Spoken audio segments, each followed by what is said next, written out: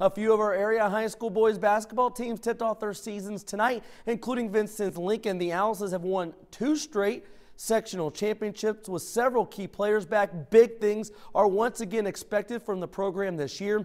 Vincennes opened their season tonight at Northview. Owls guard Brant Nowalski, nice one-on-one move. He takes it to the 10 and will not be denied as he draws the foul and one. He hits the free throw to put Vincennes up 23 in the third quarter. Best way to get on camera, do what Josh Sprinkle does. Goes right in front of the camera and pulls the trigger. Sprinkle knocks down one of 11 threes in the game for the Owls. Northview is a really nice post player, and Ethan Whitson, the big fella, had 17.